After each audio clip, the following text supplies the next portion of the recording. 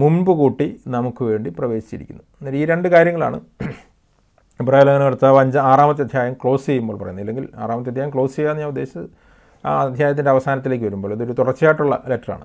അതിൻ്റെ തുടർച്ചയാണ്. അവിടെയാണ് മൽക്കീസദേക്കിൻ്റെ ക്രമപ്രകാരം എന്നേക്കും ഒരു പുരോഹിതനായി യേശു ക്രിസ്തു തിരശ്ശീലയ്ക്കകത്തേക്ക് എന്ന് പറയുന്നത് ദൈവസന്നിധിയിലേക്ക് യേശു ക്രിസ്തു പ്രവേശിച്ചു എന്ന് പറഞ്ഞിരിക്കുന്നത്.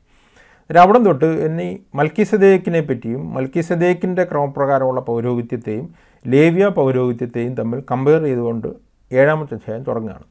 അവിടെ പറയാണ് അതിൻ്റെ 1-ാമത്തെ വാക്യം, ശാലേം രാജാവും അത്യുന്നതനായ ദൈവത്തിൻ്റെ പുരോഹിതനുമായ ഈ മൽക്കീസദേക്ക് രാജാക്കന്മാരെ ജയിച്ചു മടങ്ങി വന്ന അബ്രഹാമിനെ എതിരേറ്റ് അനുഗ്രഹിച്ചു. അന്നേരം ഇവിടെ ഒരു വ്യക്തിയെപ്പറ്റി ഇൻട്രൊഡക്ഷൻ കൊടുക്കുകയാണ്. അദ്ദേഹം ശാലേം രാജാവാണ്, അത്യുന്നതനായ ദൈവത്തിൻ്റെ മഹാപുരോഹിതനായ മൽക്കീസദേക്ക്. ഈ മൽക്കീസദേക്കിനെ പറ്റി നമ്മൾക്ക് ഉൽപ്പത്തി പുസ്തകത്തിലേക്ക് പോകുമ്പോഴാണ് കൂടുതലായിട്ട് കാണുന്നത്. അതിലേക്ക് നമുക്ക് വരാം. ആ മൽക്കീസദേക്കിൻ്റെ പ്രത്യേകതകൾ പറയുകയാണ്. അബ്രഹാം അവന് സകലത്തിലും 10 കൊടുത്തു. അവൻ്റെ പേരിന് ആദ്യം നീതിയുടെ രാജാവെന്നും പിന്നെ ശാലേം രാജാവ് എന്ന് വെച്ചാൽ സമാധാനത്തിൻ്റെ രാജാവ് എന്നും അർത്ഥം. അന്നേരം മൽക്കീസദേക്ക് എന്നുള്ള ആ പേരിൻ്റെ അർത്ഥം, മൽക്കി എന്ന് പറഞ്ഞു കഴിഞ്ഞാൽ രാജാവ്, കിങ് ഓഫ് റൈച്ചസ്നെസ്, അതാണ് മൽക്കീസദേക്ക് എന്നുള്ള വാക്കിൻ്റെ അർത്ഥം. കിങ് ഓഫ് റൈച്ചസ്നെസ്, നീതിയുടെ രാജാവെന്നും. പിന്നെ ഇദ്ദേഹം ശാലേം എന്ന് പറഞ്ഞ സ്ഥലത്തെ രാജാവായിരുന്നു. ശാലേം എന്ന് പറഞ്ഞാൽ സമാധാനം. അന്നേരം ശാലേം എന്ന് പറഞ്ഞാൽ അല്ലെങ്കിൽ ജെറുസലേം എന്ന സ്ഥലത്തെ രാജാവുമായതുകൊണ്ട് അദ്ദേഹത്തെ സമാധാനത്തിൻ്റെ രാജാവ് എന്നും രണ്ടർത്ഥമുണ്ട്. അദ്ദേഹത്തിൻ്റെ പേരിൻ്റെ അർത്ഥം കിങ് ഓഫ് റൈച്ചസ്നെസ് എന്നും, അദ്ദേഹം വന്ന സ്ഥലം ശാലേം എന്നുള്ളതായതുകൊണ്ട് സമാധാനത്തിൻ്റെ രാജാവ് എന്നും അർത്ഥം. അതാണ് പറഞ്ഞിരിക്കുന്നത്. അദ്ദേഹത്തിന് ആദ്യം നീതിയുടെ രാജാവെന്നും പിന്നെ ശാലേം രാജാവ് എന്ന് വെച്ചാൽ സമാധാനത്തിൻ്റെ രാജാവെന്നും അർത്ഥം. അടുത്ത് പറയാണ്, അവന് പിതാവില്ല, മാതാവില്ല, വംശാവലിയില്ല, ജീവാരംഭവും ജീവാവസാനമില്ല. ഇവൻ ദൈവപുത്രന് തുല്യനായി എന്നേക്കും പുരോഹിതനായിരിക്കുന്നു. ഈ വാക്ക് ഞാൻ പിന്നീട് കുറച്ചുകൂടി വിശദീകരിക്കാം. ഇവിടെ പറഞ്ഞിരിക്കുന്നത് യേശുക്രിസ്തുവിനുമായിട്ട് മൽക്കീസദേക്കിനുള്ള തുല്യതയാണ് ഇവിടെ പറഞ്ഞിരിക്കുന്നത്. ഈ ഒരു വിധത്തിലാണ് മൽക്കീസദേക്ക് ദൈവപുത്രന് തുല്യനായി എന്നേക്കുമുള്ള രാജാവായിരിക്കും. ഇതൊരു വളരെ കോൺട്രവേഴ്ഷ്യലായിട്ടുള്ള വാക്യമാണ്. ഈ ഹീബ്രു 5:7 പോലെ തന്നെ വളരെ പലതരത്തിലുള്ള വ്യാഖ്യാനങ്ങളുള്ളൊരു വാക്യമാണ്. ഞാനിത് മനസ്സിലാക്കുന്നത്, ഇതിൻ്റെ വിശദീകരണം ഞാൻ പിന്നീട് പറയാം. ഇവിടെ മനസ്സിലാക്കുന്നത് യേശുക്രിസ്തുവിൻ്റെ പൗരോഹിത്യമായിട്ട് ബന്ധപ്പെട്ടാണ് കമ്പയർ ചെയ്യുന്നത് മൽക്കീസദേക്കിനെ. യേശുക്രിസ്തുവിൻ്റെ പൗരോഹിത്യമായിട്ട് ബന്ധപ്പെട്ട് ഇത് പറയുമ്പോൾ ഉൽപ്പത്തി പുസ്തകം ശരിക്കും അനേക വംശാവലികളുടെ ചരിത്രമാണ് പറയുന്നത്. അതിലുള്ള പറയുന്ന എല്ലാവരും ജനിച്ചതും മരിച്ചതും മാതാപിതാക്കളും വംശാവലിയും എല്ലാം അത് പറയുന്നത്. നമ്മൾ വായിച്ചു കഴിഞ്ഞാൽ മനസ്സിലാവും, ഇന്നാളെ ജനിപ്പിച്ചു, ഇന്നാളെ ജനിപ്പിച്ചു എന്നാണ് പറയുന്നത്. അതിൻ്റെ ഇടയ്ക്ക് ഒരു വ്യക്തി പെട്ടെന്ന് വരികയാണ്. അദ്ദേഹത്തിൻ്റെ മാതാവിനെ പറ്റി പറയുന്നില്ല, പിതാവിനെ പറ്റി പറയുന്നില്ല, ജീവാരംഭത്തിനെ പറ്റി പറയുന്നില്ല, ജീവാവസാനത്തെ പറ്റി പറയുന്നില്ല, അദ്ദേഹത്തിൻ്റെ വംശാവലിയെ പറ്റി പറയുന്നില്ല. ഇതൊന്നും പറയാത്ത ഒരു ശൂന്യതയിൽ നിന്നും ഒരു വ്യക്തി പെട്ടെന്ന് പ്രത്യക്ഷനാവുകയാണ്. ആ ഒരു അർത്ഥത്തിലാണ് ഇവിടെ ഇദ്ദേഹത്തിൻ്റെ ഇങ്ങനത്തെ കാര്യങ്ങളൊന്നും റെക്കോർഡ് ചെയ്യപ്പെട്ടിട്ടില്ല എന്നുള്ളതാണ് എബ്രായ ലേഖനകർത്താവ് പറയുന്നതെന്നാണ് ഞാൻ മനസ്സിലാക്കുന്നത്. ഇങ്ങനെയാണ് പല കമൻട്രീസിലും ഉള്ളത്. ഞാൻ അതിൻ്റെ കൂടുതൽ വിശദീകരണത്തിലേക്ക് പിന്നീട് വരാം. ഇല്ലെങ്കിൽ ഒരു ചോദ്യം വരുവാണെങ്കിൽ അതിൻ്റെ ആൻസറായിട്ട് പറയാം. മൽക്കീസദേക്കിനെ പറ്റി ഈ കാര്യങ്ങളൊന്നും റെക്കോർഡ് ചെയ്യപ്പെട്ടില്ല. ഒരു ന്യൂ ലിവിങ് ട്രാൻസ്ലേഷൻ തന്നെ ഇങ്ങനെയാണ്, there is no record of his father, mother or any of his ancestors. എന്നാൽ ഈ കാര്യങ്ങളൊന്നും റെക്കോർഡ് ചെയ്യപ്പെടാത്ത ഒരു പുരോഹിതനായിട്ട് ഇവിടെ ഒരാളെ റെപ്രസെൻ്റ് ചെയ്യണം. വേറൊരു പ്രത്യേകത എന്ന് പറഞ്ഞാൽ പുരോഹിതനാവണമെങ്കിൽ വംശാവലി നിർബന്ധമാണ്. കാരണം വംശാവലി പ്രകാരമാണ് പുരോഹിതനാവുന്നത്. കാരണം ലേവ്യ പുരോഹിത്യം വംശാവലിയുമായിട്ട് ബന്ധപ്പെട്ടിട്ടാണ്. നമ്മൾ പ്രവാചക പുസ്തകങ്ങളിലേക്ക് വരുമ്പോഴേക്കും അവസാനം എസ്രായുടെ ഒക്കെ പുസ്തകം വരുമ്പോൾ അവർ ബാബിലോണി പ്രവാസത്തിൽ തിരിച്ചു വരുമ്പോൾ വംശാവലി ഇല്ലാത്തവരെ അവർ നീക്കിക്കളയുന്നുണ്ട്. അന്നേരം വംശാവലി വളരെ പ്രാധാന്യമാണ് പൗരോഹിത്യത്തിന്. അന്നേരം ഇവിടെ മൽക്കീസദേക്ക് എന്ന് പറയുന്ന ബൈബിളിലെ ആദ്യമായി കാണപ്പെടുന്ന ഒരു പുരോഹിതന് വംശാവലിയില്ല. അദ്ദേഹത്തിൻ്റെ യാതൊരു റെക്കോർഡും ഉൽപ്പത്തി പുസ്തകത്തിൽ കാണാനായിട്ട് കഴിയുന്നതേയില്ല. അതിനു പകരം ശൂന്യതയിൽ നിന്ന് ഇദ്ദേഹം പ്രത്യക്ഷപ്പെടുകയാണ്. മാത്രമല്ല ലേവ്യ പൗരോഹിത്യത്തിലോ പഴയ നിയമത്തിലോ രാജാവും പുരോഹിതനും ഒരേ സമയം ആവാനായിട്ട് ഒരാൾക്കും കഴിയത്തില്ല. പരമ്പര വരുന്നത് യഹൂദ ഗോത്രത്തിൽ നിന്നും പൗരോഹിത്യം വരുന്നത് ലേവ്യ ഗോത്രത്തിൽ നിന്നുമാണ്. അതേപോലെ തന്നെ രാജാവും പുരോഹിതനും ഒരേ രണ്ട് ശുശ്രൂഷകൾ ഒരിക്കലും ഒരാൾക്കും ഒരുമിച്ച് ചെയ്യാനായിട്ട് കഴിയത്തില്ല. അങ്ങനെ പഴയ നിയമത്തിൽ ആരും ചെയ്തിട്ടില്ല. ചെയ്യാൻ ശ്രമിച്ചവരെയൊക്കെ ദൈവം ശിക്ഷിക്കുകയും ചെയ്തിട്ടുണ്ട്. ഈ ഒരു കാര്യത്തിലും ഇദ്ദേഹം ഒരു പ്രത്യേകതയുള്ള വ്യക്തിയാണ്. വീണ്ടും ഉൽപ്പത്തി പുസ്തകം വായിച്ചു കഴിഞ്ഞ് കഴിഞ്ഞാൽ അദ്ദേഹം പ്രത്യക്ഷപ്പെടുമ്പോൾ അദ്ദേഹം കൊണ്ടുവരുന്നത് അപ്പവും വീഞ്ഞുമാണ്. അതും യേശുക്രിസ്തുവിൻ്റെ പുതിയ ഉടമ്പടിയുടെ ശുശ്രൂഷയുടെ ഒരു നിഴലാണ്. എന്നാൽ ഈ കാര്യങ്ങൾ കൊണ്ടൊക്കെ തന്നെ ഇദ്ദേഹം ഈ മൽക്കീസദേക്ക് എന്ന് പറയുന്ന വ്യക്തി ദൈവപുത്രന് തുല്യനായിട്ടുള്ള പുരോഹിതനാണ് എന്നാണ് പറഞ്ഞിരിക്കുന്നത്. അന്നേരം പൗരോഹിത്യത്തിൽ മൽക്കീസദേക്ക് എന്ന് പറയുന്ന വ്യക്തി യേശുക്രിസ്തുവിനെ ഇല്ലെങ്കിൽ ദൈവപുത്രന് തുല്യനായിട്ടുള്ളൊരു പുരോഹിതനാണ്. ആ പുരോഹിത്യത്തിൻ്റെ നേരിലാണ് പറഞ്ഞിരിക്കുന്നത്. എന്തിനാണ് ഇദ്ദേഹം ഇല്ലെങ്കിൽ എബ്രായ ലേഖനകർത്താവ് ഇത്രയും വിശദീകരിക്കുന്നത് ഞാൻ മുമ്പോട്ട് വരുമ്പോൾ പറയാം. എന്നിട്ട് അടുത്തതായിട്ട് പറയുകയാണ്, ഇദ്ദേഹത്തിൻ്റെ മഹത്വം പറയുകയാണ്. എങ്ങനെയാണ് ഈ മൽക്കീസദേക്ക് മഹത്വമുള്ളവനായിത്തീരുന്നത്? എന്താണ് മൽക്കീസദേക്കിൻ്റെ മഹത്വം? അവിടെ പറയുകയാണ്, ഇവൻ എത്ര മഹാനെന്ന് നോക്കുവിൻ, ഗോത്രപിതാവായ അബ്രഹാം കൂടെയും അവന് കൊള്ളയുടെ വിശേഷ സാധനങ്ങളിൽ 10 കൊടുത്തല്ലോ. അന്നേരം ഈ മഹത്വം പറയുമ്പോൾ ഇതിൻ്റെ മഹത്വം എങ്ങനെയാണെന്ന് പറയുകയാണ്. ഗോത്രപിതാവ് എന്ന് പറഞ്ഞു കഴിഞ്ഞാൽ എല്ലാ ഗോത്രത്തിൻ്റെയും പിതാവായിട്ടുള്ള ഈ ഇസ്രായേൽ മക്കളുടെ യഹൂദ ജാതിയുടെ ഇസ്രായേലിൻ്റെ മുഴുവൻ പിതാവാണ് അബ്രഹാം. ആ ഗോത്രപിതാവായിട്ടുള്ള അബ്രഹാം അവന് കൊള്ളയുടെ വിശേഷ സാധനങ്ങളുടെ 10 കൊടുത്തു, ദശാംശം കൊടുത്തു. എന്നിട്ട് അടുത്ത വാക്യത്തിൽ പറയുകയാണ്, ലേവി പുത്രന്മാരിൽ പൗരോഹിത്യം ലഭിക്കുന്നവർക്ക് ന്യായപ്രമാണപ്രകാരം ജനത്തോട് ദശാംശം വാങ്ങുവാൻ കൽപ്പനയുണ്ട്. അത് അബ്രഹാമിൻ്റെ കടിപ്രദേശത്തിൽ നിന്ന് ഉത്ഭവിച്ച സഹോദരന്മാരോടാകുന്നു വാങ്ങുന്നത്. അന്നേരം ഈ ദശാംശം എന്നത് വാങ്ങാനായിട്ടുള്ള കൽപ്പനയുള്ളത് അബ്രഹാമിൻ്റെ പരമ്പരയിൽ ജനിച്ച ലേവി പുത്രന്മാർക്കാണുള്ളത്. ലേവി പുത്രന്മാർക്കാണ് ദശാംശം വാങ്ങുവാനുള്ള അവകാശം ദൈവത്തിൽ നിന്ന് ലഭിച്ചത്. വേറെ ആർക്കും ദശാംശം വാങ്ങുവാനായിട്ടുള്ള അധികാരമില്ല, ഇന്നും ആർക്കുമില്ല. ഇന്നും ഒരാൾ ദശാംശം തരണം എന്നൊരാൾ പറയുകയാണെങ്കിൽ അദ്ദേഹം ലേവി ഗോത്രത്തിലുള്ള ആളായിരിക്കണം, അല്ലെങ്കിൽ ആ വ്യക്തിക്ക് ദശാംശം വാങ്ങിക്കാനായിട്ട് യാതൊരു അധികാരവുമില്ല.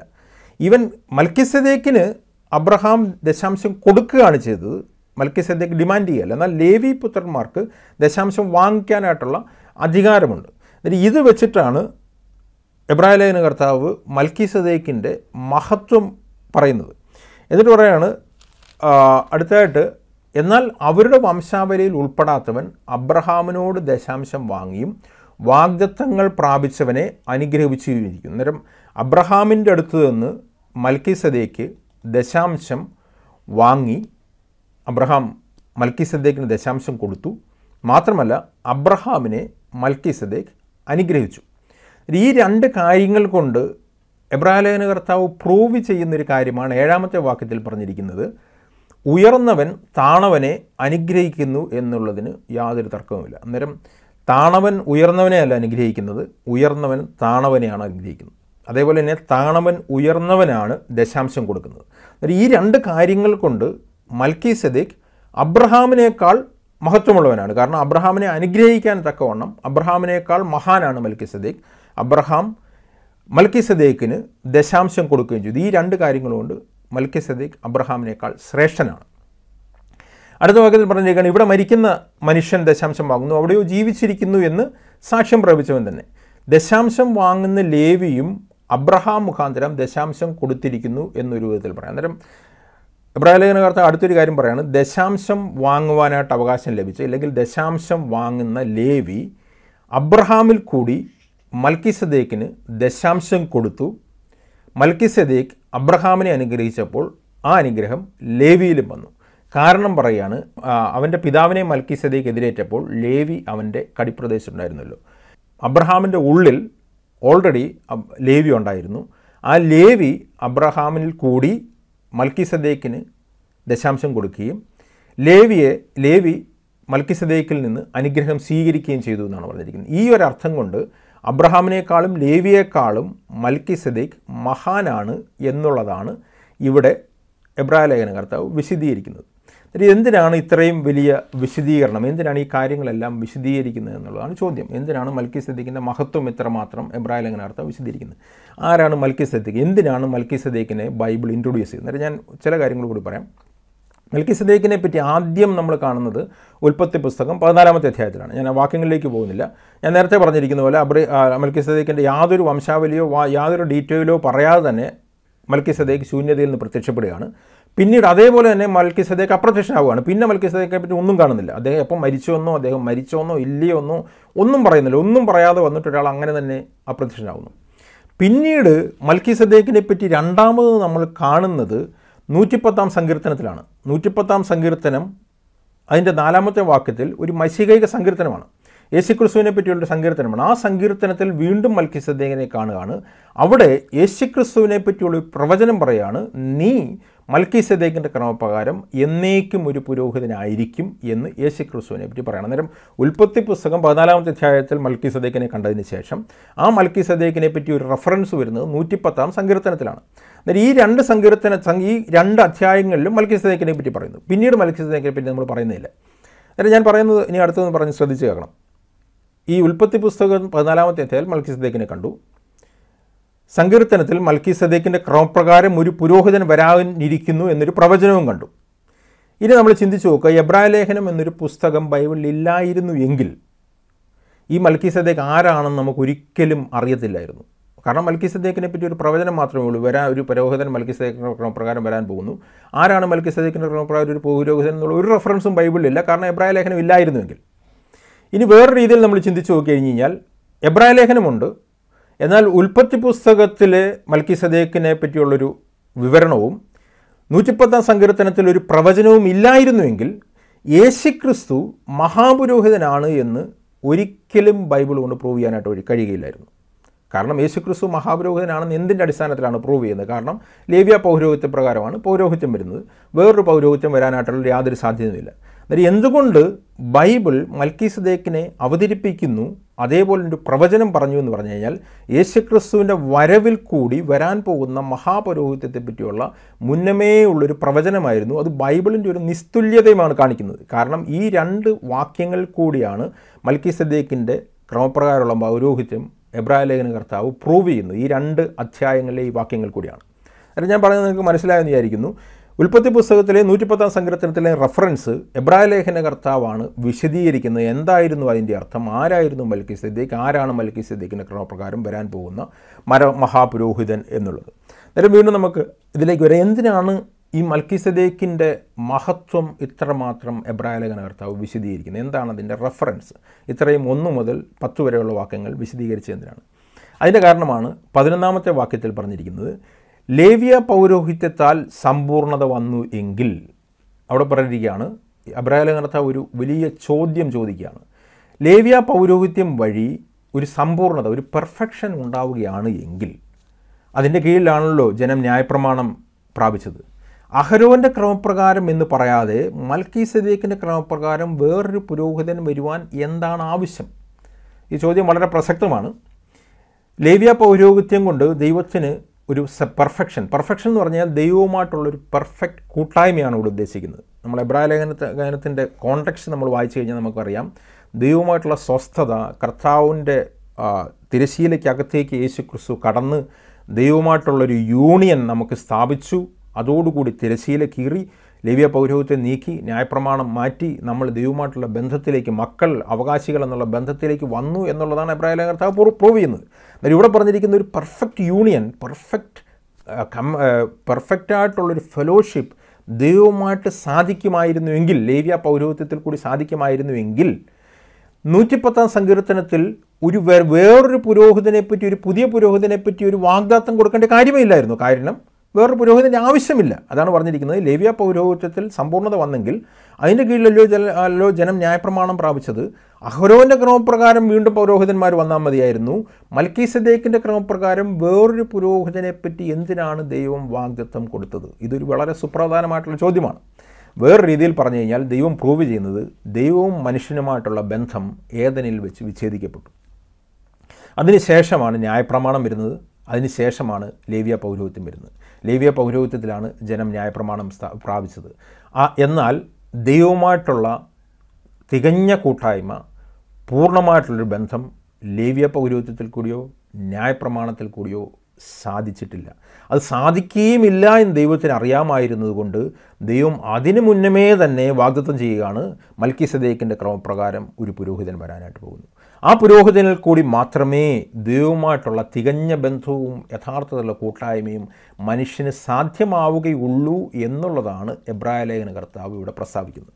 ദൈവവും മനുഷ്യനുമായിട്ടുള്ള പെർഫെക്റ്റ് യൂണിയൻ, യഥാർത്ഥത്തിലുള്ള സ്വസ്ഥത, ദൈവവുമായിട്ടുള്ള കണ്ടിന്യൂസ് ആയിട്ടുള്ള ഫെലോഷിപ്പ്, അതിവിശുദ്ധ സ്ഥലത്ത് ദൈവത്തെ ആത്മാവിൽ ആരാധിക്കുവാനായിട്ടുള്ള പൂർണ്ണമായിട്ടുള്ള ബന്ധം, ഇതെല്ലാം സാധ്യമാകുന്നത്, ഉൽപ്പത്തിയിലെ പോലെ തന്നെ സാധ്യമാകുന്നത് ന്യായപ്രമാണത്തിൽ കൂടിയല്ല, മറിച്ച് ന്യായപ്രമാണത്തിന് ശേഷം വരുന്ന യേശുക്രിസ്തു എന്ന മഹാപുരോഹിതൻ വഴിയാണ് എന്നാണ് പറഞ്ഞിരിക്കുന്നത്. വേറെ രീതിയിൽ പറഞ്ഞു കഴിഞ്ഞാൽ ലേവ്യ പൗരോഹിത്യവും ന്യായപ്രമാണവും ഇംപെർഫെക്റ്റ് ആയിരുന്നു, അത് ബലഹീനമായിരുന്നു, അത് മനുഷ്യനെ അവനെ ദൈവവുമായിട്ടുള്ള ബന്ധത്തിലേക്ക്, പൂർണ്ണ ബന്ധത്തിലേക്ക് കൊണ്ടുവരാൻ കഴിയുകയില്ലായിരുന്നു. ദൈവത്തെ നേരത്തെ അറിയാമായിരുന്നു, ദൈവം അത് ഉദ്ദേശിച്ചിട്ടുമില്ല. അതുകൊണ്ടാണ് ദൈവം ഇത് പറഞ്ഞത്. എന്നിട്ട് ഞാനിത് പറയുന്നതിൻ്റെ കാര്യം എന്ന് പറഞ്ഞാൽ, ഞാനിതിനു മുമ്പ് പറഞ്ഞിട്ടുള്ളതാണ്, സുവിശേഷം എന്നുള്ളത്, സുവിശേഷത്തിൽ കൂടിയുള്ള ദൈവത്തിൻ്റെ റിയൽ മെസ്സേജ് എന്നുള്ളത് ദൈവത്തിൻ്റെ അനാദി നിർണ്ണയമാണ്, ഒരു രണ്ടാമത്തെ പ്ലാനല്ല. അന്നേരം ദൈവത്തിൻ്റെ യഥാർത്ഥ പൗരോഹിത്യം ലേവ്യ പൗരോഹിത്യമല്ല, അതിന് മുന്നമേയുള്ള മൽക്കിസദേക്കിൻ്റെ ക്രമപ്രകാരമുള്ള യേശുക്രിസ്തുവിൻ്റെ പൗരോഹിത്യമാണ്. അതുകൊണ്ടാണ് ബൈബിൾ ആദ്യത്തെ പുരോഹിതൻ മൽക്കിസദേക്കാണ്. ആ മൽക്കിസദേക്കിൻ്റെ ക്രമപ്രകാരം വേറൊരു പുരോഹിതൻ വരാൻ പോകുന്നു എന്നാണ് ദൈവവചനം പറഞ്ഞിരിക്കുന്നത്. ഇതാണ് എബ്രായ ലേഖനത്തിലെ 11-ാമത്തെ വാക്യത്തിൽ പറഞ്ഞിരിക്കുന്നത്. ഇതുകൊണ്ടാണ് മൽക്കിസദേക്കിൻ്റെ പൗരോഹിത്യത്തിൻ്റെ, മൽക്കിസദേക്കിൻ്റെ മഹത്വം ആദ്യമേ പറഞ്ഞിരിക്കുന്നത്. ആ മൽക്കിസദേക്ക് ആദ്യത്തെ പുരോഹിതൻ ആണെന്ന് മാത്രമല്ല, ലേവിയേക്കാൾ മഹാനായിട്ടുള്ള പുരോഹിതനാണ്. കാരണം ലേവി മൽക്കിസദേക്കിന് ദശാംശം കൊടുക്കുകയും അനുഗ്രഹം സ്വീകരിക്കുകയും ചെയ്തു അബ്രഹാമിൽ കൂടി എന്നാണ് പറഞ്ഞിരിക്കുന്നത്. ഇതാണ് എബ്രായ ലേഖനത്തെ പറഞ്ഞിരിക്കുന്നത്. ലേവ്യ പൗരോഹിത്യത്താൽ സമ്പൂർണ്ണമായിട്ടുള്ളൊരു ബന്ധം, പെർഫെക്ഷൻ വന്നിരുന്നുവെങ്കിൽ അതിൻ്റെ കീഴിലാണ് ജനം ന്യായപ്രമാണം പ്രാപിച്ചത്. അഹരോൻ്റെ ഒരു ക്രമപ്രകാരം എന്ന് പറയാതെ മൽക്കിസദേക്കിൻ്റെ ക്രമപ്രകാരം വേറൊരു പുരോഹിതൻ വരുവാൻ എന്താവശ്യം? എന്നിട്ട് അടുത്ത വാക്യത്തിൽ പറയുകയാണ്, പൗരോഹിത്യം മാറിപ്പോകുന്ന പക്ഷം ന്യായപ്രമാണത്തിനും കൂടെ മാറ്റം വരുവാനായിട്ട് ആവശ്യം. ഇതിൻ്റെ അർത്ഥമെന്ന് പറഞ്ഞു കഴിഞ്ഞാൽ, മൽക്കിസദേക്കിൻ്റെ ക്രമപ്രകാരം വരുന്നൊരു പൗരോഹിത്യം വരുമ്പോൾ ന്യായപ്രമാണവും ലേവി പൗരോഹിത്യവും മാറ്റപ്പെടും എന്നുള്ളത് ദൈവത്തിൻ്റെ മുന്നമേയുള്ള പദ്ധതിയായിരുന്നു. യേശുക്രിസ്തുവിൻ്റെ ക്രൂശിലെ മരണത്തോടു കൂടി ലേവ്യ പൗരോഹിത്യം അവസാനിക്കുകയാണ്, ന്യായപ്രമാണത്തിന് മാറ്റം വരികയാണ്. ദേവാലയത്തിൻ്റെ തിരശ്ശീല കീറി മഹാപൗരോഹിത്യത്തെ, അതോട് ലേവ്യ പൗരോഹിത്യത്തെ അവസാനിപ്പിച്ചുകൊണ്ട് പുതിയൊരു പൗരോഹിത്യം തുടങ്ങിയാണ്. മൽക്കിസദേക്കിൻ്റെ ക്രമപ്രകാരം ഒരു പൗരോഹിത്യം തുടങ്ങുകയാണ്. ഇത് നേരത്തെ തന്നെ ദൈവം പറഞ്ഞിരുന്നതാണ്, ഇത് മാറ്റപ്പെടാനായിട്ട് പോകുന്നു, പുതിയ പൗരോഹിത്യം വരാൻ പോകുന്നു എന്നുള്ളത്. ദൈവവുമായിട്ടുള്ള തികഞ്ഞ ബന്ധത്തിലേക്ക് മൽക്കിസദേക്കിൻ്റെ ക്രമപ്രകാരം യേശുക്രിസ്തു പൗരോഹിത്യം തുടങ്ങുമ്പോൾ ദൈവവുമായിട്ടുള്ള ബന്ധത്തിലേക്ക് മനുഷ്യനും വരികയാണ്. അതാണ് പറഞ്ഞിരിക്കുന്നത്, പൗരോഹിത്യം മാറിപ്പോകുന്നു, പക്ഷേ ന്യായപ്രമാണത്തിനും കൂടി മാറ്റപ്പെടുവാനായിട്ട് ആവശ്യം. എന്നാൽ ഇത് ആരെക്കുറിച്ച് പറഞ്ഞിരിക്കുന്നു? അവൻ വേറൊരു ഗോത്രത്തിലുള്ളവൻ, ആ ഗോത്രത്തിൽ ആരും യാഗപീഠത്തിൽ ശുശ്രൂഷ ചെയ്തില്ല. ഈ പറഞ്ഞിരിക്കുന്ന കാര്യം എന്ന് പറഞ്ഞാൽ, ഈ പറഞ്ഞിരിക്കുന്ന മൽക്കിസദേക്കിൻ്റെ ക്രമപ്രകാരം വരാൻ പോകുന്ന പുരോഹിതനായിട്ടുള്ള യേശുക്രിസ്തു വന്നത് ലേവ്യ ഗോത്രത്തിലുള്ള വേറൊരു ഗോത്രത്തിൽ നിന്നാണ്. ആ ഗോത്രത്തിലുള്ളവരാരും തന്നെ യാഗപീഠത്തിൽ ശുശ്രൂഷ ചെയ്യാനായിട്ട് അവർക്കൊരു കൽപ്പനയും കൊടുത്തിട്ടില്ല എന്ന് പറഞ്ഞിരിക്കുന്നത്. അടുത്ത വാക്യം പറയാണ്, യഹൂദയിൽ നിന്ന് നമ്മുടെ കർത്താവ് ഉദിച്ചു എന്ന് സ്പഷ്ടമല്ലോ, ആ ഗോത്രത്തോട് മോശ പൗരോഹിത്യം സംബന്ധിച്ച് ഒന്നും കൽപ്പിച്ചിട്ടില്ല. അന്നേരം യഹൂദയിൽ നിന്നാണ് യേശുക്രിസ്തു വന്നത്. ഈ യഹൂദ ഗോത്രത്തെപ്പറ്റി മോശ പൗരോഹിത്യം സംബന്ധിച്ച് യാതൊരു കൽപ്പനയും കൊടുത്തിട്ടില്ല. ആ ഗോത്രത്തിലുള്ളവരാരും യാഗപീഠത്തിൽ പുരോഹിതനായിട്ട് ശുശ്രൂഷിച്ചിട്ടുമില്ല. എന്താണത് പ്രൂവ് ചെയ്യുന്നത്? അത് അടുത്ത വാക്യമാണ്. അത് മലയാളത്തിൽ ഈ ട്രാൻസ്ലേഷനേക്കാളും വേറെ ട്രാൻസ്ലേഷനാണ് കൂടുതൽ കൃത്യം. അതിൽ ഇങ്ങനെ ഇരിക്കുന്നത്, മാനുഷികമായ പിന്തുടർച്ചയുടെ നിയമം അനുസരിച്ചിട്ടല്ല, അനശ്വരമായ ജീവൻ്റെ ശക്തി മുഖാന്തരമാകുന്നു അവിടുന്ന് പുരോഹിതനായിരിക്കുന്നത്. മൽക്കിസദേക്കിനെ പോലെ വേറൊരു പുരോഹിതൻ ആവിർഭവിക്കുന്നതിൽ നിന്ന് ഇത് വ്യക്തമാക്കുന്നു. ഇവിടെ പറഞ്ഞിരിക്കുന്നത്, യേശുക്രിസ്തു പുരോഹിതനായത് മാനുഷികമായ ഒരു പിന്തുടർച്ചയുടെ നിയമം അനുസരിച്ചിട്ടല്ല, അഥവാ വംശാവലി അനുസരിച്ചിട്ട് യേശുക്രിസ്തുവിന് പുരോഹിതനാകാനായിട്ട് കഴിയത്തില്ല. അതുകൊണ്ടാണ് മൽക്കിസദേക്കിനെ പറ്റി എബ്രായ ലേഖനം 7-ാമത്തെ അധ്യായത്തിൻ്റെ 3-ാമത്തെ വാക്യത്തിലും അവന് പിതാവില്ല, മാതാവില്ല, വംശാവലിയില്ല, ജീവാരംഭവും ജീവാവസാനമില്ല എന്ന് പറയുന്നതിൻ്റെ കാര്യം അതേപോലെ തന്നെയാണ് യേശുക്രിസ്തുവും പുരോഹിതനായത്. യേശുക്രിസ്തുവും വംശാവലി അനുസരിച്ചിട്ടോ മാതാവിൻ്റെയും പിതാവിൻ്റെയും ക്രമം അനുസരിച്ചിട്ടോ അഹരോന്യ പൗരോഹിത്യം അനുസരിച്ചിട്ടോ ആണെങ്കിൽ യേശുക്രിസ്തുവിന് പുരോഹിതനാവാനായിട്ട് കഴിയത്തില്ല. എന്നാൽ യേശുക്രിസ്തു എങ്ങനെയാണ് പുരോഹിതനാണ്? ഇവിടെ പിടിക്കുകയാണ്, ജലസംബന്ധമായ കൽപ്പനയുടെ പ്രമാണത്താലല്ല, അഴിഞ്ഞു പോകാത്ത ജീവൻ്റെ ശക്തിയാലാണ് യേശുക്രിസ്തു പുരോഹിതനായത്. അതായത് യേശുക്രിസ്തു പുരോഹിതനായത് ഏതെങ്കിലും ഒരു നിയമത്തിൻ്റെ അടിസ്ഥാനത്തിൽ, ജനിച്ചതിൻ്റെയോ വംശാവലിയുടെ അടിസ്ഥാനത്തിലല്ല, ദൈവത്തിൻ്റെ പരിശുദ്ധാത്മാവിൻ്റെ ശക്തിയാലാണ്, അനശ്വരമായ ജീവൻ്റെ ശക്തിയാലാണ്, അഴിഞ്ഞു പോകാത്ത ജീവൻ്റെ ശക്തിയാലാണ്. വേറെ രീതിയിൽ പറഞ്ഞു കഴിഞ്ഞാൽ, യേശുക്രിസ്തു ദൈവത്തിൻ്റെ പരിശുദ്ധാത്മാവിനാലാണ് പുരോഹിതനായിട്ട് അപ്പോയിൻ്റ് ചെയ്യപ്പെടുന്നത്. എങ്ങനെയാണ് യേശുക്രിസ്തു ദൈവത്തിൻ്റെ പുരോഹിതനായിട്ട് അപ്പോയിൻ്റ് ചെയ്യപ്പെടുന്നത്? അതാണ് നമ്മൾ എഫേസ്യ ലേഖനം അതിൻ്റെ 1-ാമത്തെ അധ്യായത്തിൻ്റെ 19-20 വാക്യങ്ങൾ പറഞ്ഞിരിക്കുന്നത്. അവനെ ദൈവത്തിൻ്റെ ശക്തി, അവനെ മരണത്തിൽ നിന്ന് ഉയർത്തെഴുന്നേൽപ്പിച്ച് ദൈവത്തിൻ്റെ വലത്ത് ഭാഗത്ത് ഇരുത്തി അവനെ പുരോഹിതനായിട്ട് അപ്പോയിൻ്റ് ചെയ്തു. നമുക്ക് വേണമെങ്കിൽ പെട്ടെന്ന് ആ വാക്യം എടുത്തുനിന്ന് വായിക്കാം. എഫേസ്യ ലേഖനം 2-ാമത്തെ അധ്യായത്തിൽ ഈ അനശ്വര ജീവൻ്റെ ശക്തിയെപ്പറ്റിയാണ് എഴുതിയിരിക്കുന്നത്.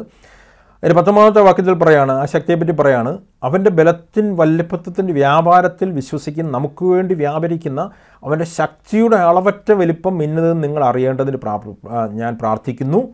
അങ്ങനെ അവൻ ക്രിസ്തുവേശുവിലും, അവൻ എന്ന് പറഞ്ഞിരിക്കുന്ന മേളിൽ പറഞ്ഞിരിക്കുന്ന ദൈവത്തിൻ്റെ പരിശുദ്ധാത്മാവിൻ്റെ ശക്തിയാണ്, ക്രിസ്തുവേശുവിലും വ്യാപരിച്ച് അവനെ മരിച്ചവരുടെ ഇടയിൽ നിന്ന് ഉയർപ്പിക്കുകയും സ്വർഗത്തിൽ തൻ്റെ വലത്തുഭാഗത്ത് എല്ലാ വാഴ്ചയ്ക്കും അധികാരത്തിനും ശക്തിക്കും കർത്തൃത്വത്തിനും മുകളിൽ ഇരുത്തുകയും ചെയ്തു. ഇതേ കാര്യമാണ് പറഞ്ഞിരിക്കുന്നത്. ദൈവം യേശുക്രിസ്തുവിനെ ദൈവത്തിൻ്റെ പരിശുദ്ധാത്മാവിനാൽ ഉയർത്തെഴുന്നേൽപ്പിച്ചു. മഴിഞ്ഞു പോകാത്ത ജീവൻ്റെ ശക്തിയാൽ യേശുക്രിസ്തു മഹാപുരോഹിതൻ എന്നുള്ള സ്ഥാനം ഏറ്റെടുത്തു. എങ്ങനെയാണ് നമുക്ക് ഇതിൽ റെലവൻസ് ആവുന്നത്? യേശുക്രിസ്തുവിൻ്റെ പൗരോഹിത്യം ഒരു വംശാവലി പ്രകാരമുള്ളതല്ല, മറിച്ച് യേശുക്രിസ്തുവിൻ്റെ പൗരോഹിത്യം പരിശുദ്ധാത്മ ശക്തിയാൽ ഉയർത്തെഴുന്നേറ്റുകൊണ്ടാണ്. ദൈവത്തിൻ്റെ പരിശുദ്ധാത്മാവിന് അഴിഞ്ഞു പോകാത്ത ശക്തിയാലാണ്. മൽക്കിസദേക്കിൻ്റെ ക്രമപ്രകാരം ഉള്ള മഹാപുരോഹിതൻ യേശുക്രിസ്തു ആയിരിക്കുന്ന പോലെ നാമും യേശുക്രിസ്തുവിൻ്റെ ക്രമപ്രകാരമുള്ള രാജകീയ പുരോഹിതന്മാരാണ്. യേശുക്രിസ്തു മഹാപുരോഹിതനും നമ്മളെല്ലാവരും രാജകീയ പുരോഹിതന്മാരുമാണ്. നമ്മളും എങ്ങനെയാണ് രാജപുരോഹിതന്മാരാകുന്നത്? എഫേസ്യ ലേഖനത്തിൽ തന്നെ പറഞ്ഞിരിക്കുകയാണ്, ആ ശക്തി തന്നെ നമ്മളെയും മരണത്തിൽ നിന്ന് ഉയർത്തെഴുന്നേൽപ്പിച്ച് യേശുക്രിസ്തുവിനോടുകൂടി ഇരുത്തി. നമ്മളും പുരോഹിതന്മാരാകുന്നത് പരിശുദ്ധാത്മാവിൻ്റെ ശക്തിയാണ്. അതായത് ഒരു ജീനിയോളജിക്കൽ ഓർഡറിൽ യേശുക്രിസ്തു പുരോഹിതനായില്ല, നമുക്കും ആകാനായിട്ട് കഴിയത്തില്ല. ഒരു വ്യക്തി ദൈവത്തിലാകുന്നത് ദൈവത്തിൻ്റെ പരിശുദ്ധാത്മാവ് ശക്തിയാണ്.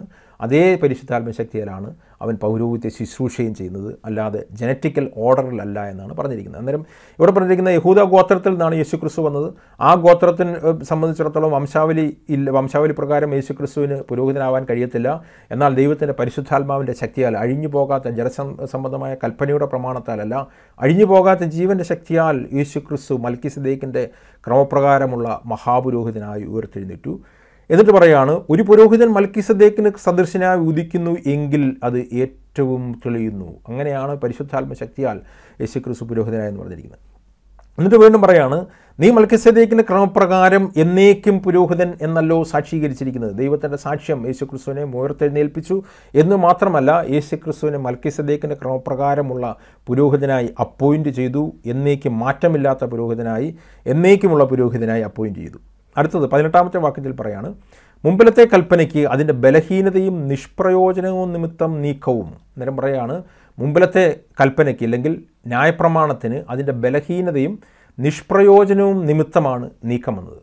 ന്യായപ്രമാണമില്ലെങ്കിൽ ന്യായപ്രമാണവും ലേവ്യ പൗരോഹിത്യവും ഉപേക്ഷിക്കപ്പെടേണ്ടതാണ്, അത് നീക്കം വരുന്നതാണ്.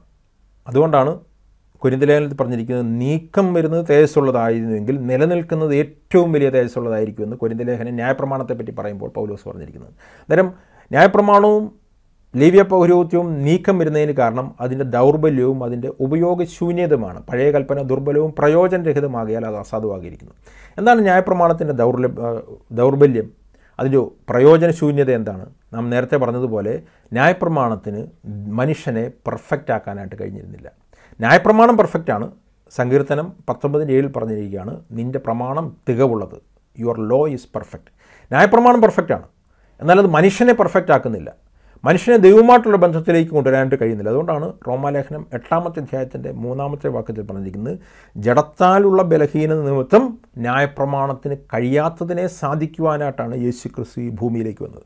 വേറെ രീതിയിൽ പറഞ്ഞു കഴിഞ്ഞാൽ, മനുഷ്യൻ്റെ ഉള്ളിലുള്ള പാപ സ്വഭാവം കാരണം അത് ദൈവമായിട്ടുള്ള ബന്ധത്തിലേക്ക് കടക്കുന്നതിൽ നിന്നും മനുഷ്യനെ തടസ്സപ്പെടുത്തിയിരുന്നു. മനുഷ്യൻ്റെ ഹൃദയത്തിലെ അഗ്രചർമ്മം, മനുഷ്യൻ്റെ ഹൃദയത്തിലെ പഴയ മനുഷ്യൻ ദൈവമായിട്ടുള്ള പെർഫെക്റ്റ് കൂട്ടായ്മയിലേക്ക് വരുന്നതിൽ നിന്ന് മനുഷ്യനെ തടഞ്ഞുകൊണ്ടേയിരുന്നു. ന്യായപ്രമാണത്തിന് ഒരിക്കലും മനുഷ്യൻ്റെ ഹൃദയത്തെ ചേഞ്ച് ചെയ്യാനായിട്ട് കഴിഞ്ഞിരുന്നില്ല. ന്യായപ്രമാണം എന്ന പെർഫെക്റ്റ് ലോ മനുഷ്യനെ പുറമേ മാത്രമേ ശുദ്ധീകരിച്ചുകൊണ്ടിരുന്നുള്ളൂ. മനുഷ്യൻ്റെ പുറമേയുള്ള ശുദ്ധീകരണം കൊണ്ട് ഒരിക്കലും മനുഷ്യന് ദൈവവുമായിട്ടുള്ള പെർഫെക്റ്റ് ബന്ധത്തിലേക്ക് കടക്കാനായിട്ട് കഴിയത്തില്ല, കൂട്ടായ്മയിലേക്ക് കടക്കാനായിട്ട് കഴിയത്തില്ല. അതുകൊണ്ട് തന്നെ ന്യായപ്രമാണത്തിൻ്റെ ബലഹീനത എന്ന് പറഞ്ഞിരിക്കുന്നത് മനുഷ്യനെ ദൈവവുമായിട്ടുള്ള ബന്ധത്തിലേക്ക് കൊണ്ടുവരാൻ കഴിയില്ല എന്നുള്ളതാണ്. ആ ബലഹീനത നിമിത്തം ആ ന്യായപ്രമാണത്തിനും പൗരോഹിത്യത്തിനും നീക്കം വരികയും, അടുത്ത വാക്യം പറയുകയാണ് 19, ന്യായപ്രമാണം താൽ ഒന്നും പൂർത്തി പ്രാപിച്ചിട്ടുള്ളൂ. Law made nothing perfect. ഇതാണ് ന്യായപ്രമാണത്തിൻ്റെ ഏറ്റവും വലിയ പ്രശ്നം. പൗരോഹിത്യത്തിൻ്റെ പ്രശ്നം എബ്രായ ലേഖനം 10-ാമത്തെ അധ്യായത്തിൽ പറഞ്ഞിരുന്നുണ്ട്, പാപങ്ങളെ നീക്കുവാൻ ആടുകളുടെയും കാളകളുടെയും രക്തം കൊണ്ട് കഴിയുകയില്ല. അതായത് ന്യായപ്രമാണത്തിന് പാപത്തെ നീക്കുവാൻ കഴിഞ്ഞിരുന്നില്ല, ന്യായപ്രമാണത്തിന് മനുഷ്യനെ പെർഫെക്റ്റ് ആക്കാനായിട്ട് കഴിഞ്ഞിരുന്നില്ല. Law is perfect but law made no man perfect. അതാണ് ബൈബിൾ പഠിപ്പിക്കുന്നത്. എന്നാൽ ഈ ന്യായപ്രമാണത്തിനൊരു പ്രയോജനം ഉണ്ടായിരുന്നു. നാം ദൈവത്തോട് അടുക്കേണ്ടതിന് അത് ഏറെ നല്ല ഒരു പ്രത്യാശയുടെ വാഗ്ദത്തമായിരുന്നു. അന്നേരം അതുകൊണ്ടാണ് ന്യായപ്രമാണത്തെപ്പറ്റി പറഞ്ഞിരിക്കുന്നത്, ന്യായപ്രമാണം ക്രിസ്തുവിങ്കിലേക്ക് കൊണ്ടുവരുവാൻ നമുക്ക് ശിശുപാലകനായിട്ട് ഭവിച്ചു. ന്യായപ്രമാണം നമ്മുടെ ഉള്ളിലുള്ള പാപത്തെപ്പറ്റി ബോധ്യം വരുത്തിയിട്ട് യഥാർത്ഥത്തിൽ നമ്മുടെ പാപത്തെ നീക്കി ദൈവമായിട്ടുള്ള കൂട്ടായ്മയിലേക്ക് കൊണ്ടുവരുന്ന യേശുക്രിസ്തുവിങ്കിലേക്ക് അത് നയിച്ചു. അതുകൊണ്ടാണ് പറഞ്ഞിരിക്കുന്നത്, അതിനേക്കാൾ മികച്ച പ്രത്യാശ നമുക്ക് നൽകപ്പെട്ടിരിക്കുന്നു. ആ പ്രത്യാശയിൽ കൂടി നാം ദൈവത്തോട് അടുക്കുന്നു.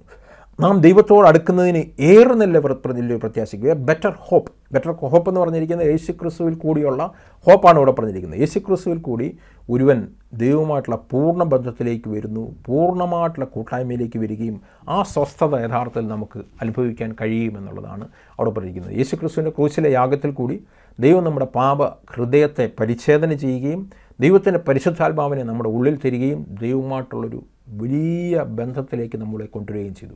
അതുകൊണ്ട് നമുക്ക് ദൈവത്തിൻ്റെ സന്നിധിയിലേക്ക് ധൈര്യപൂർവ്വം അടുത്ത് ചെല്ലാമെന്നുള്ളതാണ് പുതിയ ഉടമ്പടിയിലെ പ്രത്യാശ.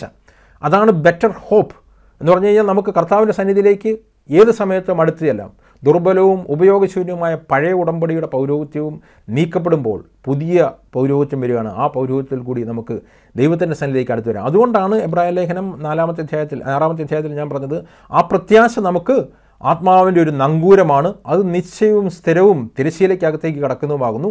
അവിടേക്ക് യേശു മൽക്കീസദേക്കിൻ്റെ ക്രമപ്രകാരം എന്നേക്കും ഒരു പുരോഹിതനായി പ്രവേശിച്ചിരിക്കും. അന്നേരം ന്യായപ്രമാണത്തിന് കഴിയാഞ്ഞത്, ലേവ്യ പൗരോഹിത്യത്തിന് കഴിയാഞ്ഞത്, ഇതിനെ നീക്കിയതിന് ശേഷം പുതിയ പൗരോഹിത്യം വന്നിട്ട് യേശുക്രിസ്തുവിൻ്റെ പൗരോഹിത്യത്തിൽ കൂടി നമുക്ക് ദൈവവുമായിട്ടുള്ള ബന്ധത്തിലേക്ക് കൊണ്ടുവന്നിരിക്കുന്നു എന്നാണ് പറഞ്ഞിരിക്കുന്നത്. Better hope through Christ.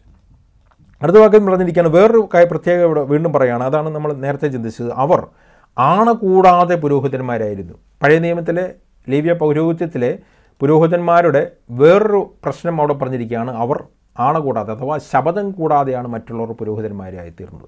എന്നാൽ യേശു പുരോഹിതനായപ്പോൾ ദൈവം അവിടുത്തോട് ഇപ്രകാരം പറഞ്ഞു, ഞാൻ ശപഥം ചെയ്തിരിക്കുന്നു, നീ എന്നേക്കും ഒരു പുരോഹിതൻ, അത് മാറുകയുമില്ല, നീ എന്നേക്കും ഒരു പുരോഹിതൻ എന്ന് കർത്താവ് അരുളി ചെയ്തു, അനുദപിക്കുകയുമില്ല എന്ന് അവൻ തന്നോട് അരുളി ചെയ്തവൻ ഇട്ട ആണയോടുകൂടെ തന്നെ. അന്നേരം പഴയ നിയമത്തിലെ പുരോഹിതന്മാർക്കും പുതിയ നിയമത്തിലെ പുരോഹിതന്മാർക്കുമുള്ള വേറൊരു പ്രത്യേകതയാണ്, പഴയ നിയമത്തിലെ പുരോഹിതന്മാർ മാറ്റം വന്നുകൊണ്ടിരുന്നു, മരണം നിമിത്തം അവർക്ക് മാറ്റം വന്നുകൊണ്ടിരുന്നു. മാറ്റം മാത്രമല്ല, ആ പൗരോഹിത്യത്തെ തന്നെ ദൈവം എടുത്ത് മാറ്റി, കംപ്ലീറ്റായിട്ട് ആ പൗരോഹിത്യത്തെ എടുത്ത് മാറ്റി. എന്നിട്ടാണ് പുതിയൊരു പൗരോഹിത്യം സ്ഥാപിച്ചത്. അന്നേരം ഇപ്പോൾ സാധാരണ നമുക്കൊരു ചോദ്യം വരാം, ഒരു വ്യക്തിക്കൊരു ചോദ്യം വരാം, ദൈവം പഴയ പൗരോഹിത്യം മാറ്റിയെങ്കിൽ, ദൈവം പഴയ ഉടമ്പടിയെ നീക്കി ഒരു പുതിയ ഉടമ്പടി സ്ഥാപിച്ചുവെങ്കിൽ, പഴയ പൗരോഹിത്യത്തെ ലേവ്യ പൗരോഹിത്യത്തെ അബോളിഷ് ചെയ്തുകൊണ്ട് ദൈവം യേശുക്രിസ്തുവിൽ കൂടി ഒരു പുതിയ പൗരോഹിത്യം സ്ഥാപിച്ചുവെങ്കിൽ, ഈ പുതിയ പൗരോഹിത്യത്തിന് ദൈവത്തിന് മാറ്റാം അല്ലേ? ദൈവത്തിനൊപ്പം വേണമെങ്കിലും ഈ പൗരോഹിത്യത്തെയും മാറ്റാം. അങ്ങനെ മാറ്റാൻ സാധിക്കുമോ എന്നുള്ളതാണ് ചോദ്യം. അതിനുള്ള ഉറപ്പാണ് ഇവിടെ പറഞ്ഞിരിക്കുന്നത്. അവർ ആണ കൂടാതെയാണ് പുരോഹിതന്മാരായതെങ്കിൽ ഇവനോ നീ എന്നേക്കും പുരോഹിതനെന്ന് കർത്താവ് അരുളി ചെയ്തു, അനുദപിക്കുകയില്ല, ഐ വിൽ നോട്ട് റിപ്പൻറ്റ്, ഞാൻ ഇനി അതിൽ നിന്ന് മാറ്റം വരുത്തുകയില്ല, അതിൽ നിന്ന് അവിടുന്ന് മാറുകയുമില്ല എന്ന് തന്നോട് അരുളി ചെയ്തവനിട്ട ആണയോടുകൂടെ തന്നെ. അതാണ് അവിടെ പറഞ്ഞിരിക്കുന്നത്. ആ ആണയാണ് നമുക്ക് യഥാർത്ഥത്തിലുള്ള ഉറപ്പ് തരുന്നത്. യേശുക്രിസ്തു മാറ്റമില്ലാത്ത പൗരോഹിത്യം ഉള്ളവനാണ്. അതുകൊണ്ടാണ് പറഞ്ഞിരിക്കുന്നത്, ആണ കൂടാതെയല്ല എന്നതിനൊത്തവണ്ണം വിശേഷതയേറിയ നിയമത്തിന് യേശു ഉത്തരവാദിയായിത്തീർന്നിരിക്കുന്നു. So much more also Jesus has become the guarantee of A better covenant. അവിടെ പറയുകയാണ്, it's A better hope, it's A better covenant. ഈ കവനൻറ്റിൽ കൂടി, യേശുക്രിസ്തുവിൻ്റെ രക്തത്തിൽ കൂടി സ്ഥാപിക്കപ്പെട്ട ഈ കവനൻറ്റ് ദൈവം ഇനി മാറ്റാൻ പോകുന്നതേയില്ല. ഈ പുരോഹിതന് മാറാൻ പോകുന്നതേയില്ല. ഇതൊക്കെയാണ് ഒരു വിശ്വാസിയുടെ വിശ്വാസത്തിൻ്റെ ഉറപ്പ്. വിശ്വാസിയുടെ വിശ്വാസത്തിൻ്റെ ഉറപ്പെന്ന് പറഞ്ഞു കഴിഞ്ഞാൽ വേറെ എന്തെങ്കിലും കാര്യങ്ങളല്ല. നമുക്ക് എന്ത് കിട്ടിയെന്നുള്ളതോ, ഈ ഭൂമിയിൽ എന്ത് കിട്ടിയെന്നോ കിട്ടിയില്ല എന്നുള്ളതോ, ഇതൊന്നും ഒരു വിശ്വാസിയുടെ വിശ്വാസത്തിൻ്റെ ഉറപ്പല്ല. അതൊന്നും വിശ്വാസത്തിൻ്റെ ഉറപ്പായിട്ട് പറയുന്നില്ല. ഇവിടെ വിശ്വാസിയുടെ വിശ്വാസത്തിൻ്റെ നങ്കൂരം ഇല്ലെങ്കിൽ പ്രത്യാശയുടെ നങ്കൂരം എന്നുള്ളത് യേശുക്രിസ്തു എന്നേക്കും പുരോഹിതനായിരിക്കുന്നു. മൽക്കീസദേക്കിൻ്റെ ക്രമപ്രകാരം മാറ്റമില്ലാത്ത പുതിയ ഉടമ്പടിയുടെ മധ്യസ്ഥനായി യേശുക്രിസ്തു നിൽക്കുന്നു എന്നുള്ളതാണ്. അടുത്ത വാക്യത്തിൽ വേറൊരു പ്രത്യേകത വീണ്ടും എബ്രായ കർത്താവ് പറയുകയാണ്, യേശുക്രിസ്തു ഒരു ബെറ്റർ ഹോപ്പിലേക്കാണ് ന്യായപ്രമാണം കൊണ്ടുവന്ന ആ ബെറ്റർ ഹോപ്പ്, യേശുക്രിസ്തുവിൽ കൂടി സ്ഥാപിക്കപ്പെട്ട പുതിയ ഉടമ്പടിയാണ്. ആ പുതിയ ഉടമ്പടി വിശേഷതയേറിയ ഉടമ്പടിയാണ്. ബെറ്റർ കവനൻ്റാണ് യേശുക്രിസ്തുവിൽ കൂടി സ്ഥാപിക്കപ്പെട്ടത് എന്ന് പറഞ്ഞതിന് ശേഷം പറയാണ്, മരണം നിമിത്തം അവർക്ക് നിലനിൽക്കുവാൻ മുടക്കം വന്നതുകൊണ്ട് പുരോഹിതന്മാർ ആയിത്തീർന്നവർ അനേകരായിരുന്നു. അന്നേരം പഴയ നിയമത്തിലെ പുരോഹിതന്മാരുടെ വേറൊരു പ്രശ്നം പറയാണ്. ലേവ്യ പൗരോഹിത്യത്തിൻ്റെ, ഞാൻ നേരത്തെ പറഞ്ഞ പോലെ ആദ്യം മൽക്കിസദേക്കിൻ്റെ പൗരോഹിത്യത്തിൽ, അല്ലെങ്കിൽ മൽക്കിസദേക്ക് എന്ന വ്യക്തിയുടെ മഹത്വം ലേവി പൗരോഹിത്യത്തെക്കാൾ അബ്രഹാമിനേക്കാളുള്ള മഹത്വം പറഞ്ഞതിന് ശേഷം ഇത് നമ്മൾ വ്യത്യാസമാണ് ഇബ്രാഹിലേഖനകർത്താവ് പറഞ്ഞു വരുന്നത്. ആ വ്യത്യാസത്തിൽ അടുത്തത് പറയാണ്, പഴയ നിയമത്തിലെ പുരോഹിതന്മാർക്ക് വേറൊരു പ്രശ്നമുണ്ടായിരുന്നു. ഇവർ മരിക്കുന്നവരായിരുന്നു. മരണം ഇവരുടെ ഓഫീസിനെ സ്റ്റോപ്പ് ചെയ്തിരുന്നു. അന്നേരം ഒരു പുരോഹിതൻ ആ പൗരോഹിത്യത്തിൽ സ്ഥിരമായിട്ട് തുടരാൻ കഴിയത്തില്ല. കാരണം മരണം എന്നുള്ള ആ കാര്യം വരുമ്പോഴേക്കും ഈ പുരോഹിതൻ മാറി അടുത്ത പുരോഹിതൻ വരുന്നു. അന്നേരം രണ്ട് പ്രശ്നമുണ്ട്. ഒന്ന്, മരണം വഴി പുരോഹിതന്മാർ മാറ്റം കൊണ്ടുവന്നുകൊണ്ടേയിരുന്നു, പുതിയ പുരോഹിതൻ വന്നുകൊണ്ടേയിരുന്നു. അവസാനം ഈ പൗരോഹിത്യം തന്നെ ദൈവം എടുത്ത് കളഞ്ഞു. ഈ രണ്ട് കാര്യങ്ങൾ കൊണ്ടും പഴയ ഉടമ്പടിയുള്ള പുരോഹിതന്മാർക്ക് നിലനിൽക്കാൻ കഴിഞ്ഞില്ല. മരണം നിമിത്തം അവർക്ക് നിലനിൽക്കുവാൻ മുടക്കം വരികകൊണ്ട് പുരോഹിതന്മാരായിത്തീർന്നവർ അനേകരാകുന്നു. എന്നാൽ ഇവനോ എന്നേക്കും ഇരിക്കുന്നത് കൊണ്ട് മാറാത്ത പൗരോഹിത്യം അത്ര പ്രാപിച്ചത്. യേശുക്രിസ്തുവിൻ്റെ പൗരോഹിത്യം മാറുകയില്ല എന്ന് പറയുന്നതിന് രണ്ടാമത്തെ കാര്യം, ദൈവം വാഗ്ദത്തം ചെയ്തു, അത് മാറ്റുകയില്ല എന്നുള്ളത്. രണ്ട്, യേശുക്രിസ്തു മരിക്കുന്നില്ല, മരിക്കാത്ത നിത്യപുരോഹിതനായിട്ട് ജീവിക്കുന്നു. അന്നേരം യേശുക്രിസ്തുവിൻ്റെ പൗരോഹിത്യം എന്ന് മാറും എന്ന് ചോദിച്ചു കഴിഞ്ഞാൽ, യേശുക്രിസ്തു എന്ന് മരിക്കുമോ അന്ന് മാറും. യേശുക്രിസ്തു എന്നാണ് മരിക്കുന്നത്?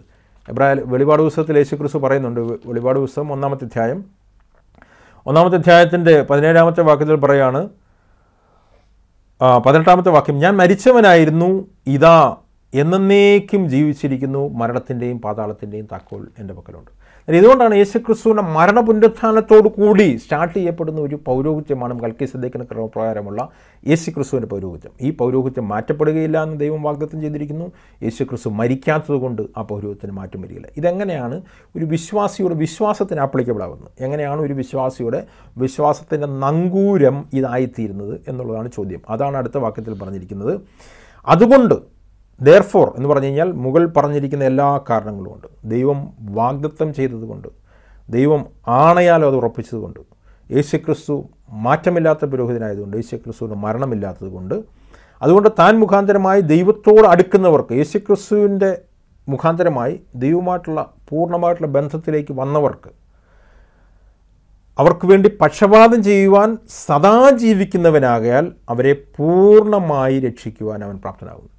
അന്നേരം ഒരു വിശ്വാസിക്ക് യേശുക്രിസ്തു ജീവിച്ചിരിക്കുന്നിടത്തോളം കാലം ദൈവത്തിൻ്റെ സന്നിധിയിലേക്ക് പക്ഷപാതത്തിനായിട്ട് അടുത്തിയല്ല.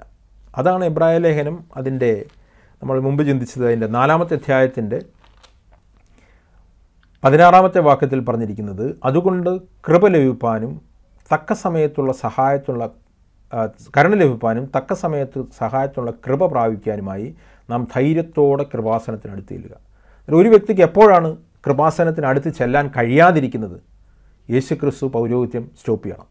അന്നേരം ഒന്നുകിൽ യേശുക്രിസ്തു മരിക്കണം, ഇല്ലെങ്കിൽ യേശുക്രിസ്തുവിൻ്റെ പൗരോഹിത്യം നീക്കപ്പെടണം. ഇത് രണ്ടും സാധിക്കുകയില്ല. കാരണം അത് നിത്യപൗരോഹിത്യമാണ്, യേശുക്രിസ്തു സദാ ജീവിക്കുന്നത്. അന്നേരം ഇതൊരു വിശ്വാസത്തിൻ്റെ ഉറപ്പാണ്. ഒരു വ്യക്തിയുടെ ജീവിതത്തിൽ കൃപയ്ക്ക് വേണ്ടി ഈ കൃപാസനത്തോട് എപ്പോഴും അടുത്ത് വല്ലാം. കാരണം യേശുക്രിസ്തു നിത്യമായിട്ട് ജീവിക്കുന്നു. ഇനി ഒരു വ്യക്തി പാപത്തിൽ വീഴുകയാണെങ്കിൽ അവന് ധൈര്യപൂർവ്വം കൃപാസനടുത്ത് ചെല്ലാം. കാരണം യേശുക്രിസ്തു അവിടെ ജീവിക്കുന്നു. യേശുക്രിസ്തു മരിച്ചു കഴിഞ്ഞാൽ ആ പൗരോഹിത്യം മാറ്റപ്പെട്ടു, പിന്നെ അതിലേക്ക് കടന്നു വരാൻ കഴിയത്തില്ല. അന്നേരം പഴയ നിയമ പൗരോഹിത്യം പോലെ അല്ല പുതിയ നിയമത്തിലെ പൗരോഹിത്യം. യേശുക്രിസ്തുവിൻ്റെ മരണത്തിൽ കൂടി ദൈവമായിട്ടുള്ള ബന്ധം റെസ്റ്റോർ ചെയ്തു എന്ന് മാത്രമല്ല, അത് മാത്രമല്ല യേശുക്രിസ്തു സദാ ജീവിക്കുകയും ചെയ്തു. കാരണം ഈ ബന്ധം റെസ്റ്റോർ ചെയ്ത ഒരു വ്യക്തിക്ക് ആ ബന്ധത്തിൽ തുടരാനായിട്ട് ഏത് സമയത്തും കർത്താവിൻ്റെ സന്നിധിയിൽ അടുത്ത് ചെല്ലാനായിട്ട് കർത്താവ് ജീവിക്കുന്നു. അതാണ് യേശുക്രിസ്തുവിൻ്റെ പൗരോഹിത്യത്തിൻ്റെ പ്രത്യേകത. യേശുക്രിസ്തുവിൻ്റെ യാഗത്തിൻ്റെ പ്രത്യേകത മുമ്പോട്ട് വരുമ്പോൾ പറയുന്നുണ്ട്. അതൊരു പെർഫെക്റ്റ് യാഗമാണ്. നമ്മുടെ പാപങ്ങളെ എന്നേക്കുമായി നീക്കിക്കളയുന്നതാണ്. നമ്മുടെ പാപഹൃദയത്തെ മാറ്റി ദൈവമായിട്ടുള്ള ഫെലോഷിപ്പിലേക്ക് റെസ്റ്റോർ ചെയ്യുന്നതാണ്. എങ്കിൽ യേശുക്രിസ്തുവിൻ്റെ പൗരോഹിത്യം എന്നത് മാറ്റമില്ലാത്ത പൗരോഹിത്യമാകിയാൽ നമുക്ക് ഏത് സമയത്തും കർത്താവിൻ്റെ സന്നിധിയിൽ ചെന്ന് നമ്മളുടെ പാപം ഏറ്റുപറഞ്ഞ് മാനസാന്തരപ്പെട്ട് കഴുകൽ പ്രാപിച്ച് കണ്ടിന്യൂ ചെയ്യാൻ കഴിയുന്നതാണ്. ഇതുകൊണ്ട് തന്നെയാണ് അവിശ്വാസം എന്നത് ഏറ്റവും വലിയ പാപമാകുന്നത്. കർത്താവിൻ്റെ പൗരോഹിത്യം മാറ്റമില്ലാതെ അവിടെ നിലനിൽക്കുന്നു. യേശുക്രിസ്തു നമുക്ക് മധ്യസ്ഥനായി ദൈവത്തിൻ്റെ സന്നിധിയിൽ വലത്തുഭാഗത്ത് എന്നും മധ്യസ്ഥത ചെയ്തുകൊണ്ടിരിക്കുന്നു. എന്നിട്ടും ആ പ്രത്യാശയില്ലാതെ അവിശ്വാസത്താൽ ഒരുവൻ പിന്മാറിപ്പോവുകയാണ് എങ്കിൽ അവന് ശിക്ഷാവിധി ഉറപ്പാണ് എന്ന് പറയുന്നതും അതുകൊണ്ടാണ്. അതുകൊണ്ടാണ് ഞാൻ ആദ്യം മുതലേ പറയുന്നത്, വിശ്വാസവും അവിശ്വാസവും തമ്മിലുള്ള കോൺഫ്ലിക്റ്റാണ് ഇതിൻ്റെ ഒരു സബ്ജക്റ്റ്. വിശ്വാസത്തിൻ്റെ അടിസ്ഥാനമാണ് എബ്രായ ലേഖനകർത്താവ് ഇതെല്ലാം പറഞ്ഞുകൊണ്ടിരിക്കുന്നത്. അന്നേരം യേശുക്രിസ്തു സദാ ജീവിക്കുന്നവനാകിയാൽ അവൻ അവരെ പൂർണ്ണമായിട്ട് രക്ഷിപ്പാൻ പ്രാപ്തരാകുന്നു. ഏത് സമയത്തും കർത്താവിൻ്റെ സന്നിധിയിലേക്ക് ചെല്ലുന്നൊരു തന്നെ ദൈവം രക്ഷിക്കും. അത് കൃപയ്ക്ക് വേണ്ടിയിട്ടാണെങ്കിലും കരുണയ്ക്ക് വേണ്ടിയിട്ടാണെങ്കിലും രണ്ടും അവൈലബിൾ ആണെന്നാണ് പറഞ്ഞിരിക്കുന്നത്. എന്നിട്ട് പറയുന്നത് ഈ ഒരു പുരോഹിതൻ്റെ പ്രത്യേകത വീണ്ടും പറയാണ്, ഇങ്ങനെയുള്ള പുരോഹിതനല്ലോ നമുക്ക് വേണ്ടത്.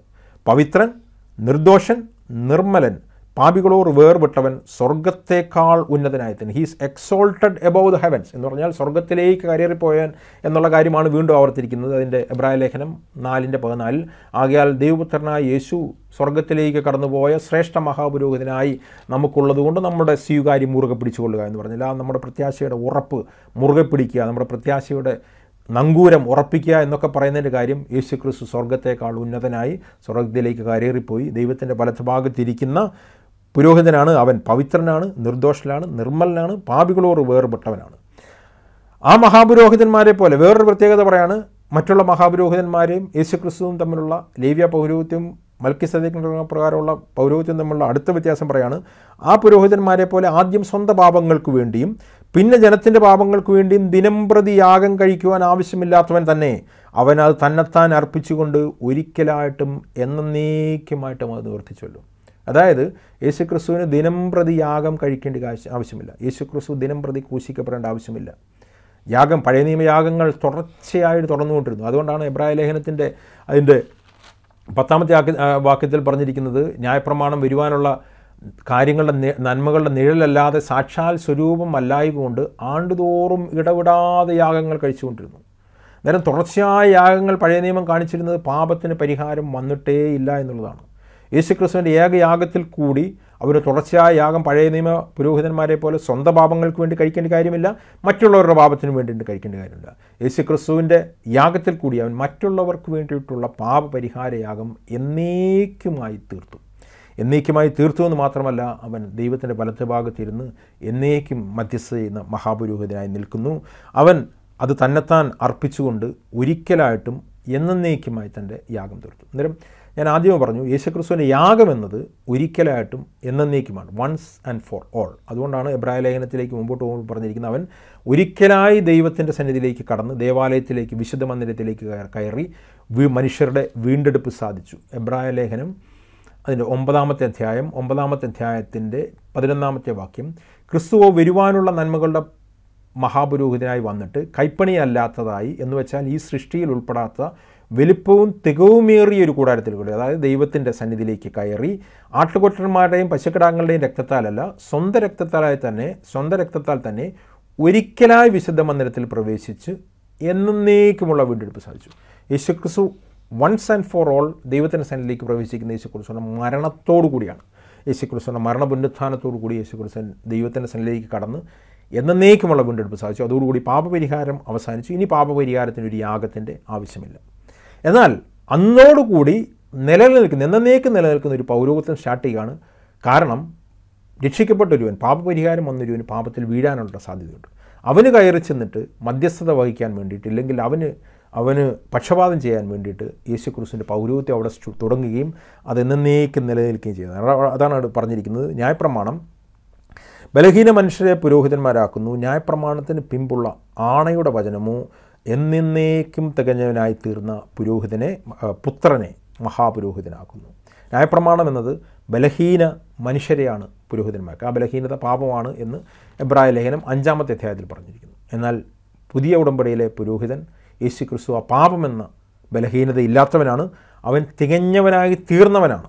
അതാണ് എബ്രായ ലേഖനത്തിൻ്റെ 5ാമത്തെ വാക്യത്തിൽ പറഞ്ഞിരിക്കുന്നത്, പുത്രനെങ്കിലും താൻ അനുഭവിച്ച കഷ്ടങ്ങളാൽ അനുസരണം പഠിച്ച് തികഞ്ഞവനായി താൻ മഹാപുരോഹിതനായി തീർന്നു. അന്നേരം എന്നേക്കുമായി തികഞ്ഞവനായി തീർന്ന പുത്രനാണ് ഇന്ന് ദൈവത്തിൻ്റെ വലത്തുഭാഗത്ത് നമുക്ക് വേണ്ടി മധ്യസ്ഥത വഹിക്കുന്നത്. അതുകൊണ്ട് ദൈവത്തിൻ്റെ സന്നിധിയിലേക്ക് നമുക്ക് അടുത്ത് ചെല്ലാമെന്നാണ് പറഞ്ഞത്. ഞാൻ പറഞ്ഞ വാക്കുകൾ നിർത്തട്ടെ. ഞാൻ പറഞ്ഞത് നിങ്ങൾക്ക് മനസ്സിലായെന്ന് വിചാരിക്കുന്നു. 7ാമത്തെ അധ്യായം ഞാൻ പെട്ടെന്ന് കുറച്ച് സ്പീഡിലാണ് പോയത്, നിങ്ങൾക്കിത് വീണ്ടും വായിച്ചു കഴിഞ്ഞാൽ മനസ്സിലാവും.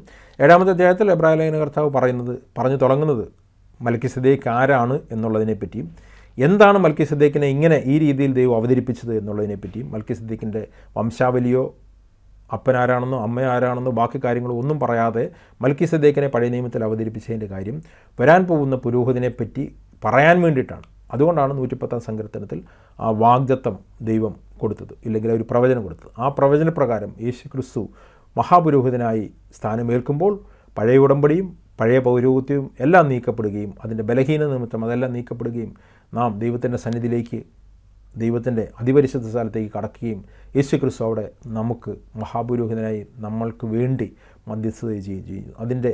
അതേപോലെ തന്നെ പഴയ നിയമത്തിലെയും പഴയ ലേവ്യ പൗരോഹിത്യത്തിൻ്റെയും മൽക്കീസേദെക്കിൻ്റെ ക്രമപ്രകാരമുള്ള പൗരോഹിത്യത്തിൻ്റെയും വ്യത്യാസവും മൽക്കീസേദെക്കിൻ്റെ ക്രമപ്രകാരമുള്ള പൗരോഹിത്യത്തിൻ്റെ ഔന്നത്യവുമാണ് എബ്രായ ലേഖനം 7-ാമത്തെ അധ്യായത്തിൽ പറഞ്ഞിരിക്കുന്നത്. വളരെ ഡീറ്റെയിലായിട്ട് ഡീപ്പായിട്ടുള്ളൊരു ചാപ്റ്ററാണ്.